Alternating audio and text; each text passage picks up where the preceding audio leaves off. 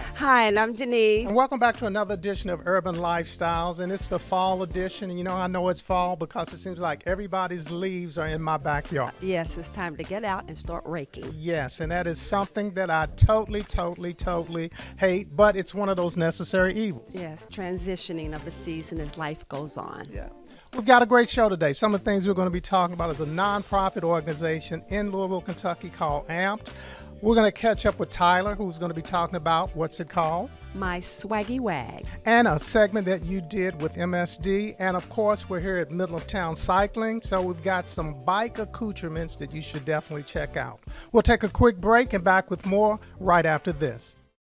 We are mothers, fathers, neighbors, and friends. Working hard when the weather is good, and even harder when it's not. With online updates to keep you safe and informed during the storm. Programs to save you energy and money. And new projects to help us provide cleaner, more reliable energy.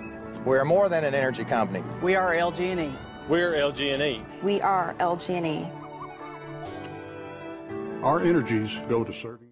Louisville was good. B96.5. Your man Nick Cannon is in the building, and we taking over. We gonna be wilding every morning. About to have some fun, y'all. Let's go up. Locking in to the Nick Cannon Morning Show, 6 to 10 on B96. Well, Denise, I got an opportunity to go down at about 12th and Jefferson to an organization I have to admit I did not know a lot about, but it's a nonprofit called Amped, and the director is one high energy individual. I'll tell you what.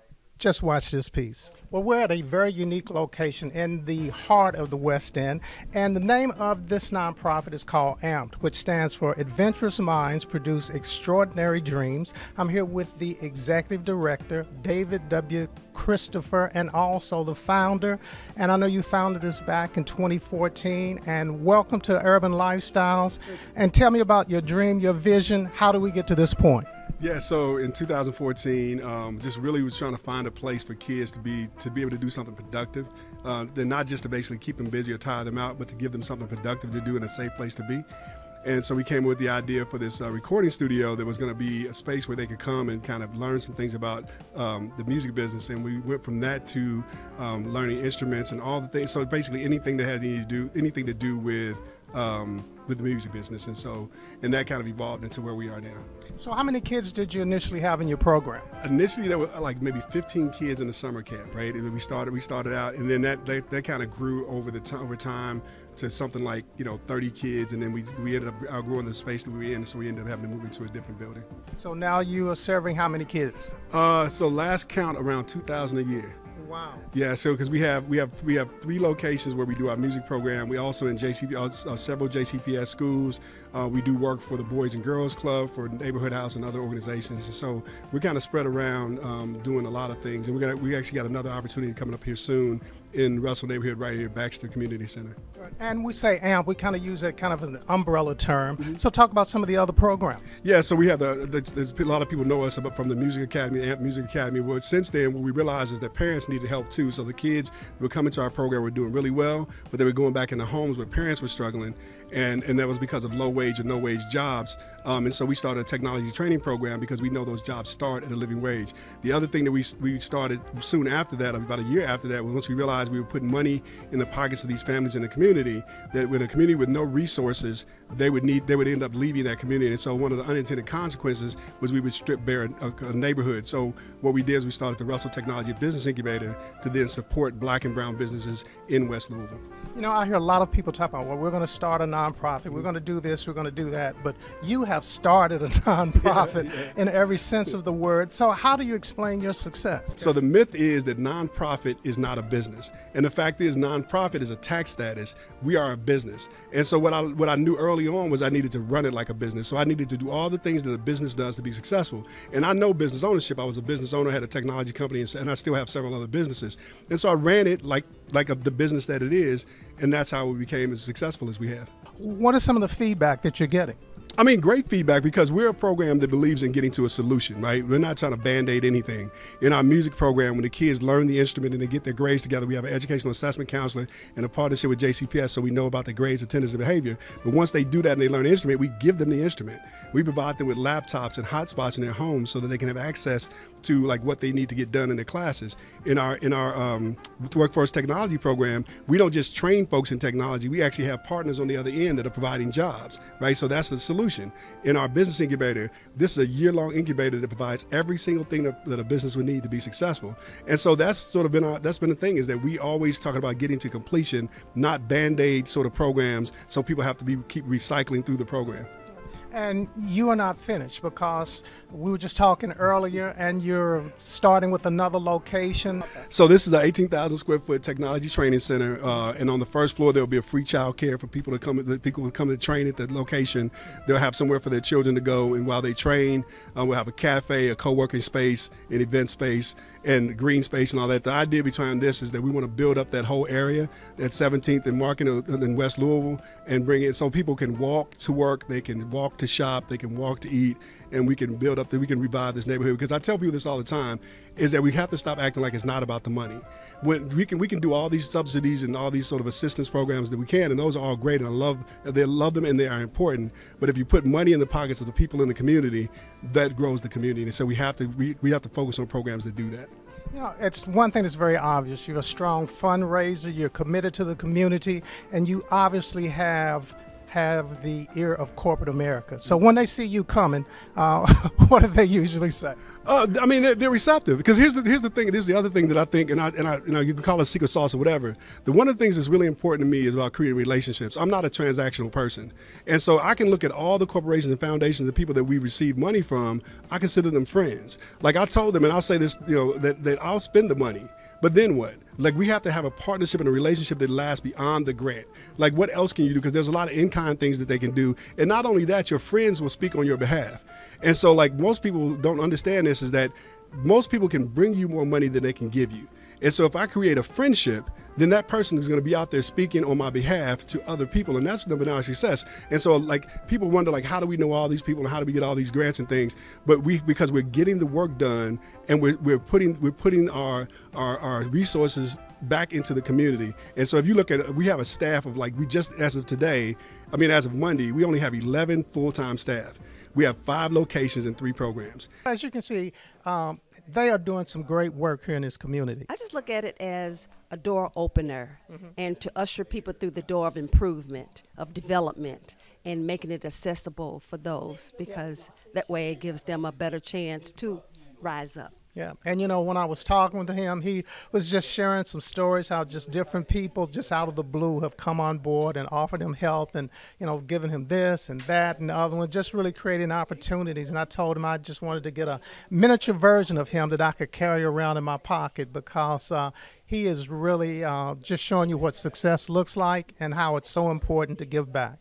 We'll take a Leadership. You are correct. We'll take a quick break and back with more right after this. Is more than just getting from one place to another. It's healthy, social, good for the environment, and anyone can do it. We at Middletown love cycling and really love helping others discover a new passion. Stop in today and let our friendly, knowledgeable staff help you get started. We cater to beginners as well as experienced cyclists. We're a local business that cares about our community because we are a part of the community. Come in today and get on a bicycle that fits your needs and improve your lifestyle. At LG&E and KU, we're always working hard to make your life a little easier, because we know you've got your hands full. Our new mobile app gives you the power to check your account balance, review your payment history, and effortlessly pay your bill from anywhere, while making it easier than ever to report and track power outages. Download the app today to get the convenience of LG&E and KU at your fingertips.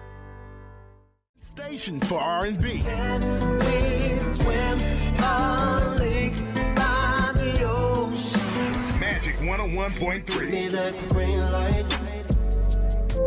With your permission. We're live, local, and Louisville. Magic 101.3, the home of Steve Harvey and Morning. Well, Denise, I know you had an opportunity to catch up with our partners at MSD, so tell us what's going on. Just learning again about how you can take a tragedy of sorts when it comes to flooding waters over and affecting the landscape and the territories of neighborhoods. And MSD is giving back once again, so let's just take a look.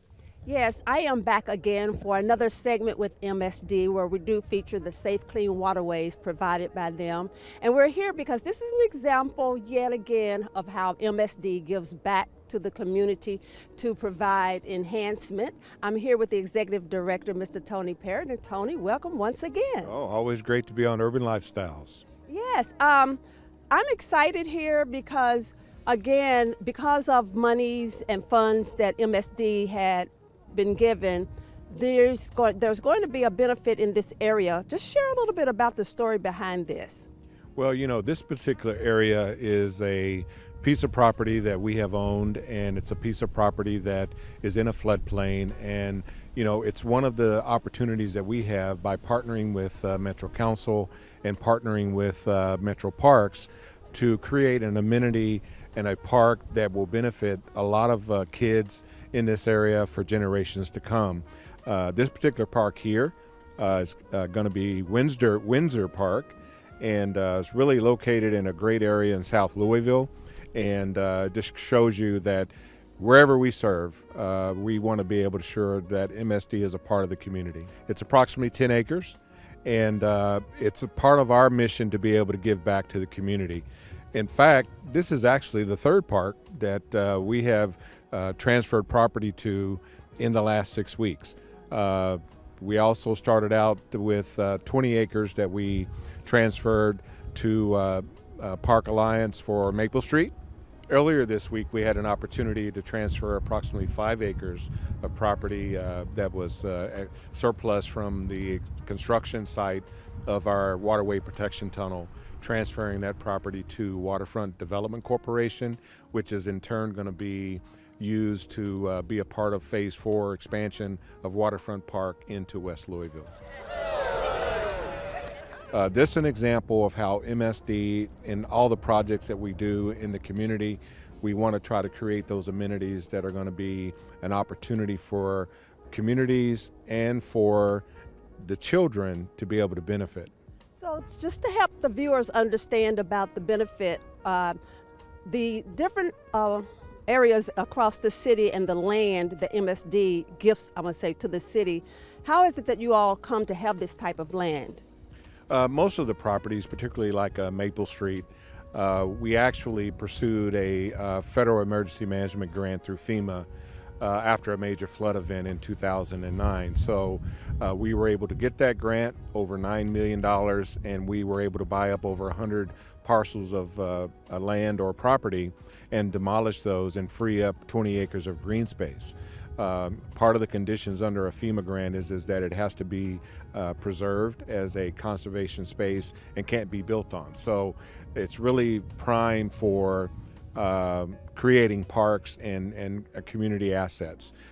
I could say that I'm so excited about it and in agreement. I'm beginning to understand more so that wherever there has been, I'm going to say, just times of flooding, I guess you could say, that there's something good that comes out of it. And of course, MSD has to be a part of it, and then this is the benefit that we receive. You know, fortunately, MSD is involved in a lot of communities where there may be floodplain or properties that are in the floodplain that we are conserving and preserving at this point. And when there's an opportunity, particularly if there's collaborations or partnership opportunities, we want to be able to turn those acreage or turn those properties into assets. And that's an example that we have here at Windsor Park.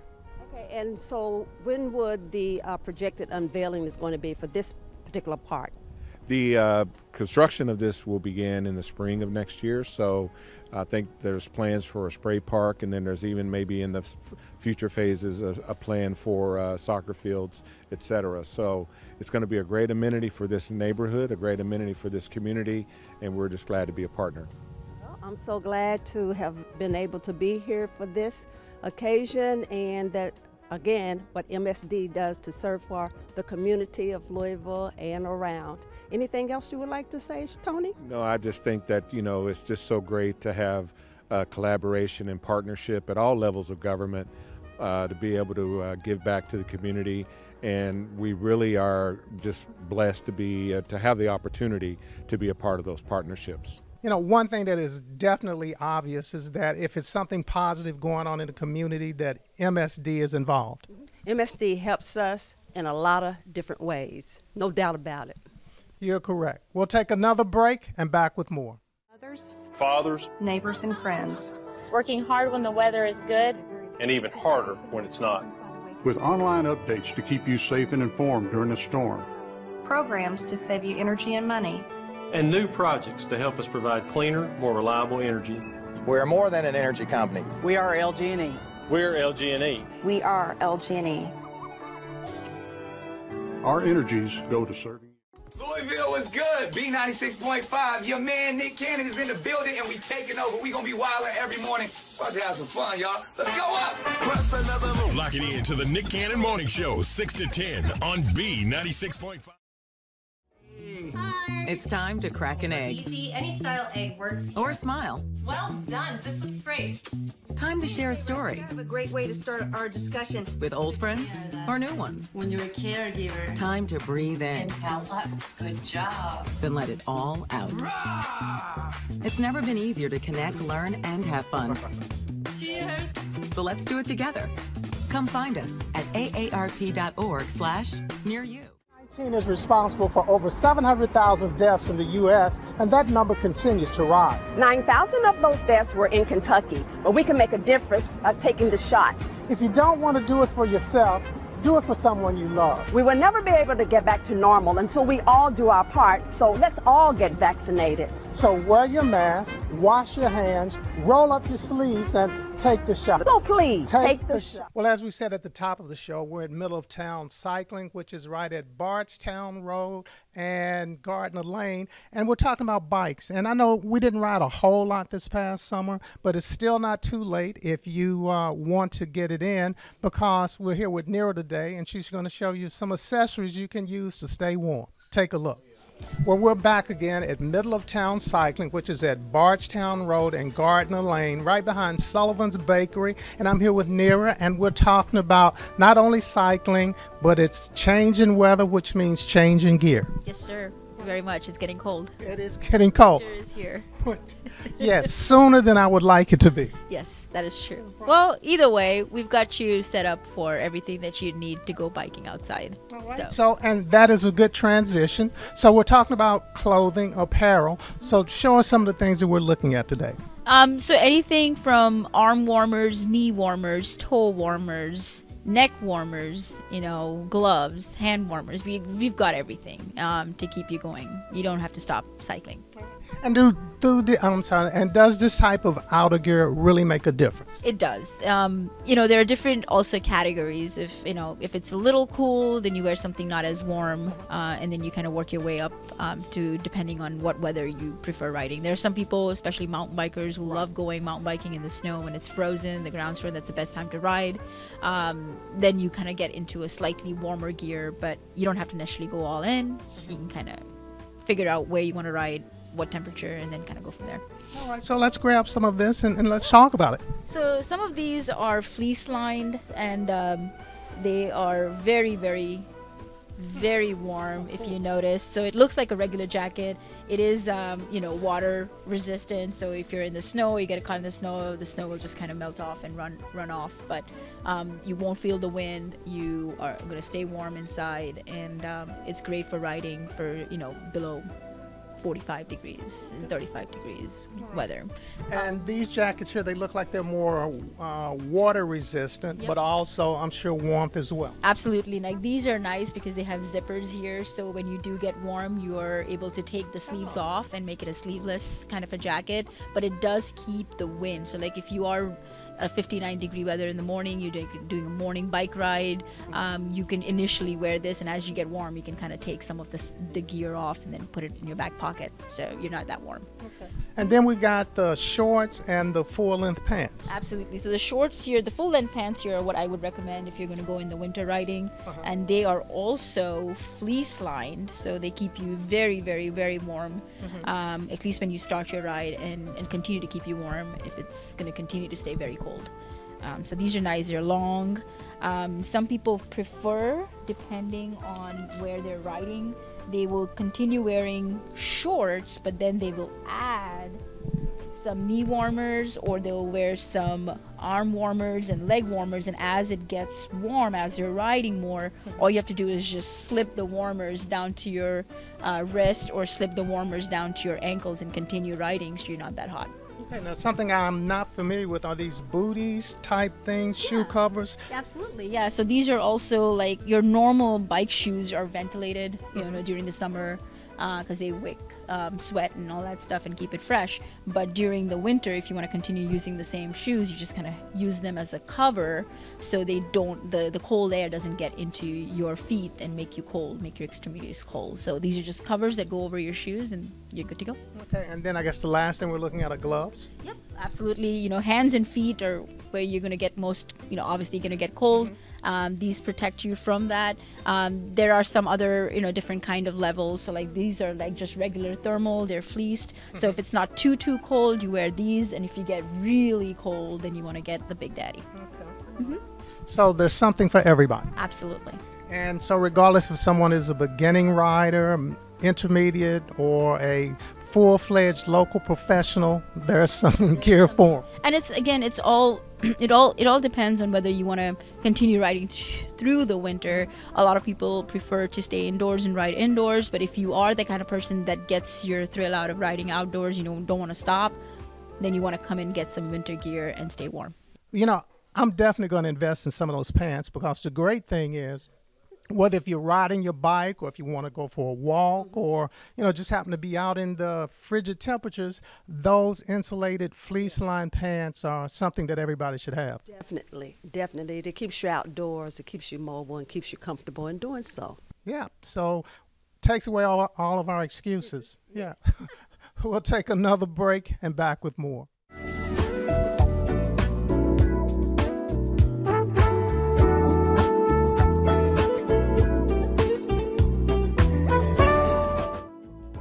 My name is Christopher Harris, and I've been with the Louisville Water Company since March of 2018. Well, my current job description right now that I just acquired is operations supervisor over in meter reading, and which entails me overseeing the day-to-day activities that go on, particularly with the meter reading department. So the average person, normally the first person that they'll talk to is going to be someone that's going to be in the field first. Usually whatever questions or concerns they may have in the field, they'll get brought back up to me should it escalate that far. And then should I need to do a visit with the customer, which I've done already, or look into other situations that they've dealt with in the field, then that's how I'll get involved.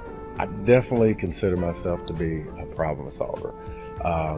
How that works normally is, and fitting in with my skill set, is that whenever someone brings me an issue with maybe just their day-to-day without even getting to the customers, because I've been out in the field before, I've got a little bit of a leg up about what they're dealing with and how to problem solve, because we have to problem solve out in the field to begin with anyway.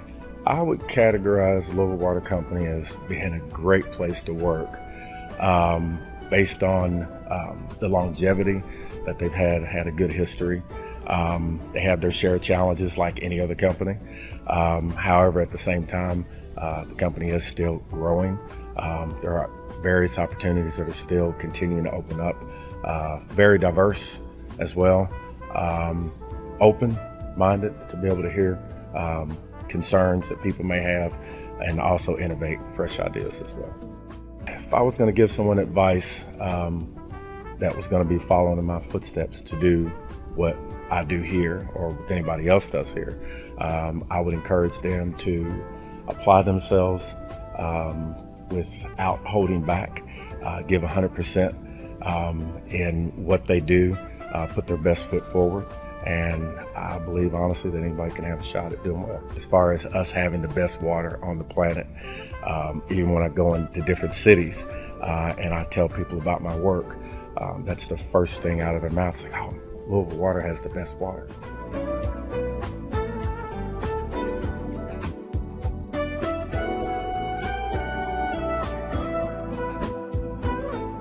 Well, I know know this is your favorite segment because it's another piece with Tyler, and what's it called? My Swaggy Wag. I had to ask her what is a wag and all that, and she explained it. I can't remember, but it sounded cute. So let's take a look.